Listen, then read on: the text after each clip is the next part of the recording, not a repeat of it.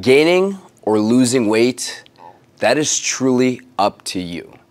Now, the whole world isn't based around weight loss. And I know I talk a lot about weight loss, but if we're gaining weight and we know we're doing the wrong things and we know that we should be making changes, then gaining weight isn't what we want to achieve, and as such, we are losing. And doing a lot of these belly burns, I speak to a lot of people every single day, and I've been doing this for a very long time. And so what I've done in this video was I've put together the difference between those that lose weight and keep it off versus those that gain weight and then keep it on. First, I'm gonna start with the negative. So those that continue to gain weight, and they're generally the ones that are very hard on themselves and they never pick themselves back up, and they just live right then and there in their failure. So it's one of those situations where it's like, oh, I've had such a busy week. I had to eat carbs. I'm stress eating. And then I'm like, okay, so let's just get back on track tomorrow.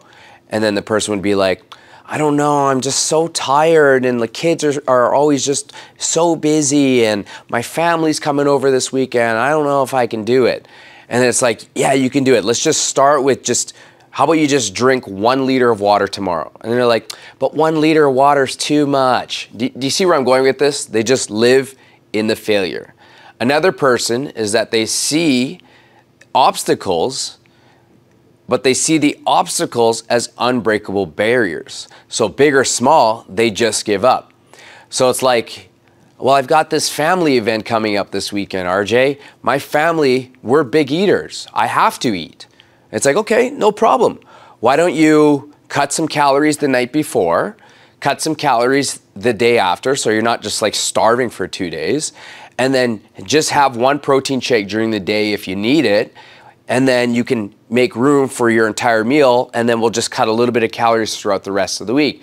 They're like, oh, but I don't want to cut any calories, and I just, I just want to really enjoy myself. I want to live a little. Like, this is my family. I have to eat with my family. It's like, okay, well, what about if we just, like, the day of, you just have a small protein meal, and then we just open up the rest of the evening for you to enjoy whatever you want, and then on Sunday we get back on track. And then they're like, yeah, but Sundays we like to have leftovers, and then, like my family, they might stay on Monday. I don't know. I don't want to like get locked down to doing a diet. I just want to enjoy this. I want, like, this is my family. And it's like, all right, then I guess there is no answer, right? Now it's my job to overcome these obstacles and work with people until we can find that little keyhole that we can open up the littlest tiny door and look at the littlest tiny bit of success. And I've tried this with a lot of people, and I would say 8 out of 10 it works, and then there's 2 out of 10 that absolutely hate me. But they don't hate me when we cross the finish line, and then they see that we actually got results, and then we look back at that little incident, and they're like, yeah, I probably shouldn't have been so hard on you, coach. But that's okay. That's what I'm here for. And the last but not least, the losing mentality is that they believe they have no time, and so they make no time. But RJ, I've got kids swimming in the morning, and then I gotta prepare for my family dinner, and then we got the family thing, and then the next day I gotta drive my aunt to the airport, and then once I get from the airport I gotta go pick up my dog, and so I don't have time to eat clean, and I don't have time to meal prep or be on my phone and use my FitnessPal. It's like, well, what are you doing right now? It literally took you 20 minutes to have this full-out conversation to tell me how you don't have the time when you could have taken that time to actually just plug your food into your MyFitnessPal. And so instead of looking at like, okay, here's my problem, here's my solution, what do they look at? They look at, I've got a bigger problem, I'm just gonna create a bigger problem by avoiding that problem. We'll deal with those problems when I get to the next problem. And so they just make no time. So the winning mindset, the winners still fail. Like, we still fall short. Nobody's perfect. But the difference between the winning mindset and the losing mindset is that the winning mindset will get back up. And in fact, those people that fall short, that are with the winning mindset, usually make up for it and then some. So an example that I have is a girl was, she had to miss a day working out. And in the group, she's like, oh, I had such a busy day. And I know she's like very busy with what she does at work, which is a very sedentary, sitting a lot. And then so she put it in the group chat, no workout today.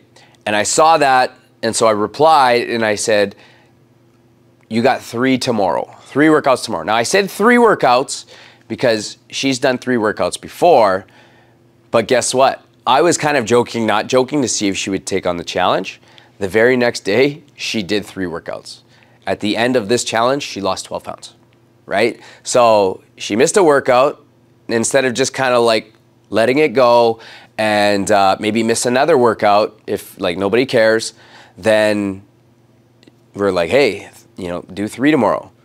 And instead of just saying, no, I'm too busy, or I got family coming over, or I got to do dishes, she's like, boom, I'm done. I'm doing it. Boom. She lost the weight. Winning mindset. Now, when it comes to time management, one woman, and a lot of people always ask me, how does she get such crazy results?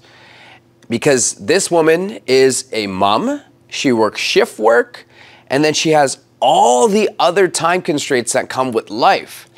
And that if I can issue her any challenge, and I've issued her multiple challenges and tasks at the same time that I know are gonna bring her body to the next level, but I don't know if she's gonna be able to get the time. The only response that I got from this winning mindset person is no problem, and how many do you want? It's not so much about the tasks that get her the results. It's more about the winning mindset that she has. She shuffles it in her brain, she sorts her life out, and she just gets it done. So when it comes to time management, there's not a trick that the rest of us have. There's people that are busier than me.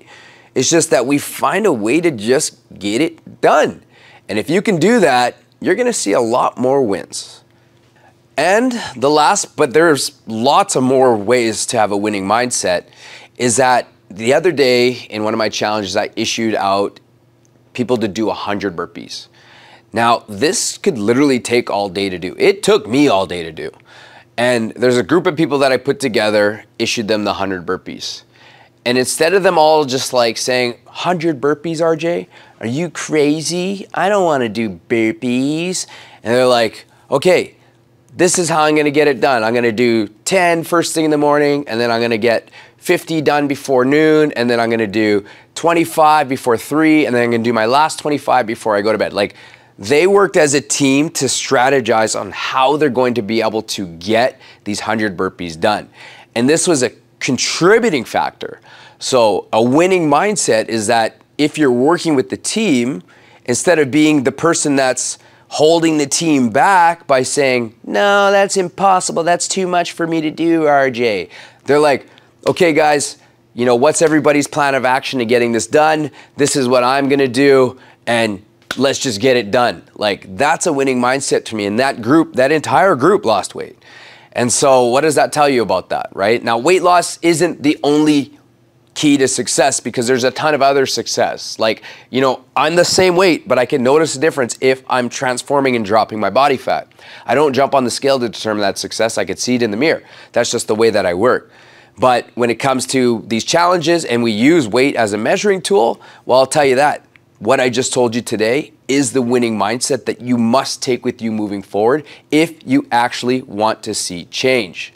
Now, if you're looking for change, you want to get on a winning team and you want to feel good and have the right people in your corner, then get on the next belly burn if you're a member. Don't hold back, don't hesitate. You could find the money somewhere else, okay? You can save on coffee, or don't go out to eat for a month, or ask for it for your gift instead of a pendant or something like that. You could figure out a way to get that money, and it's gonna make the difference. But bring your winning mindset to the next belly burn. And if you're not a part of Fit Club and you wanna get involved with the belly burn, let's just get you to start working out 5 days for $5. Contact us on our website, www.fitclub.fit. Once again, www.fitclub.fit.